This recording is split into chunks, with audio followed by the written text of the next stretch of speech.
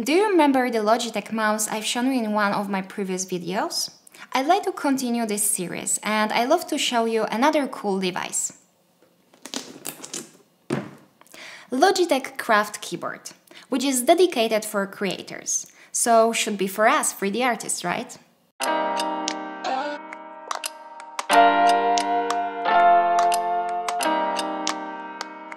First of all, I love the design. It has minimal and clean look. It's extremely thin and I like how my wrists work with this. For me, it's really comfortable. I like the way the wheels works and the experience of typing on it. It works pretty well with both my sitting and standing desk setup. I really like these rounded edges that gives the extra touch to the design. In general, it's solid and built from quality materials.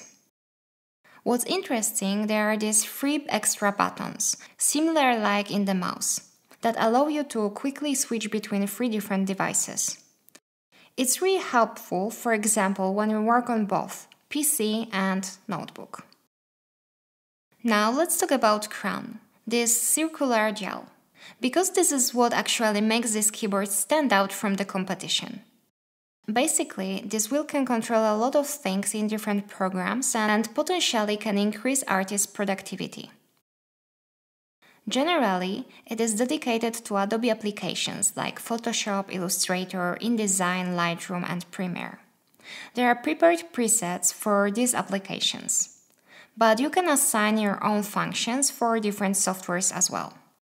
It will automatically switch depending on the program you're using. Additionally, it has a backlit option. Of course, it will take a lot from the battery life, but it can be really helpful in some cases. Plus, it's a quite fancy option. There is a special application, like with the mouse I've shown you in one of my previous videos. It will allow you to customize your experience. I've already had 3 Logitech devices connected. I choose the keyboard. You can customize different functions to some keyboard buttons, the ones that are highlighted. There are also some additional buttons here, like a calculator. I think it can be pretty handy to have a calculator function with just one click. The F1 key allows you to expand the functionality of the Logitech mouse, so you can get additional options by customizing these buttons with the mouse. Now let's talk about crown. There are 3 different ways how you can use it. You can just turn it, you can press it, you can press and turn it. You are able to customize the wheel to different applications. As I mentioned before, Adobe software has functions already assigned. I'd like to give you an idea on how you can use it with different programs. Let's start from Photoshop. Let's say we have a brush tool on. You can, for example, change the size by turning the wheel.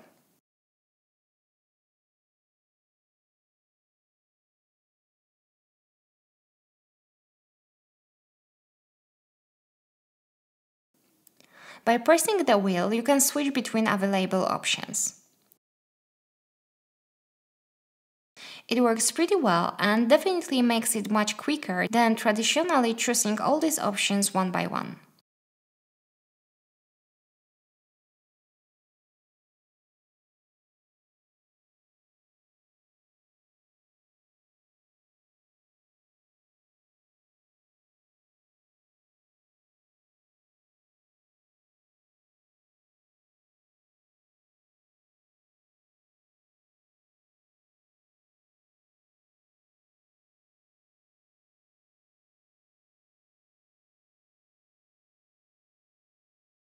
Let's see what more this keyboard can do. If you are in the Move Tool mode, you can apply basic adjustments like brightness, contrast, saturation, and blend mode.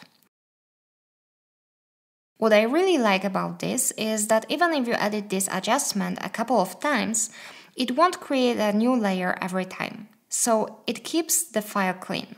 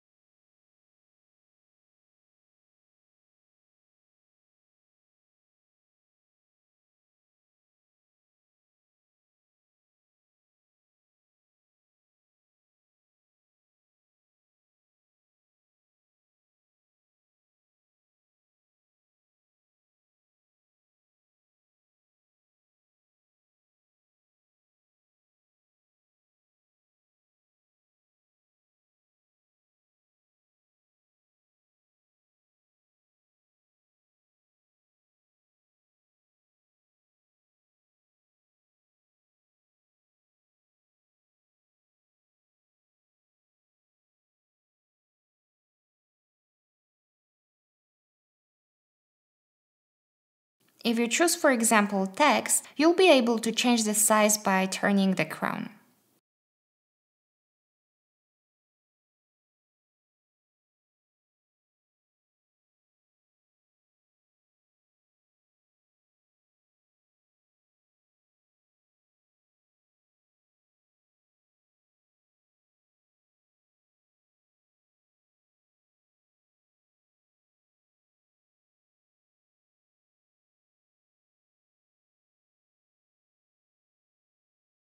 I'll show you a couple other options.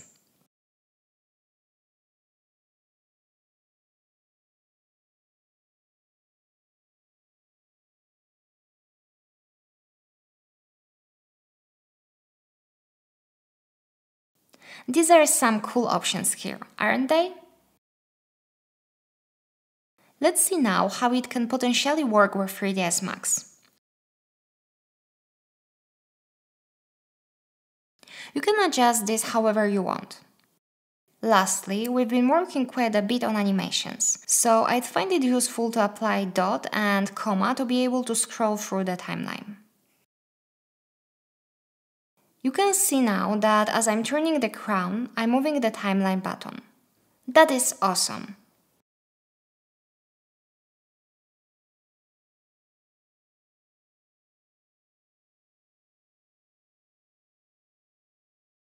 I would apply a shortcut to play or stop animation.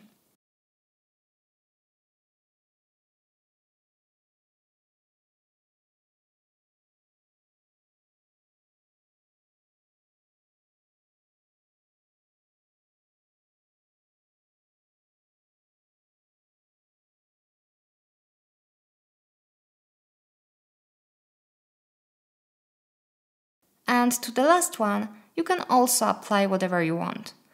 It can't be as it is by default, so you can change the volume by pressing and turning the wheel.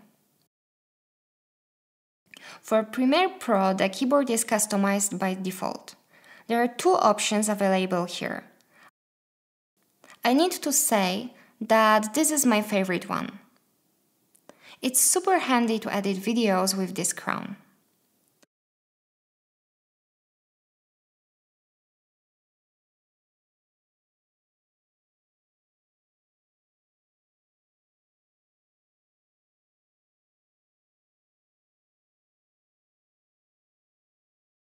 You can see how easy it is to switch between the applications. The keyboard automatically adjusts to the program you're using. That's great!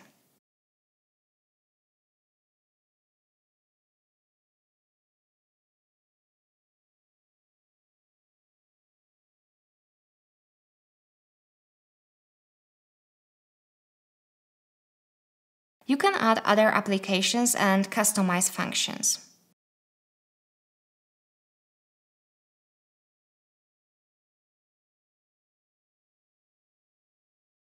Here you can pair the keyboard with different devices. You can see that this keyboard is quite powerful. All in all, it's a beautiful keyboard and it can help you with speeding up the workflow, but it's quite expensive. It costs around $200.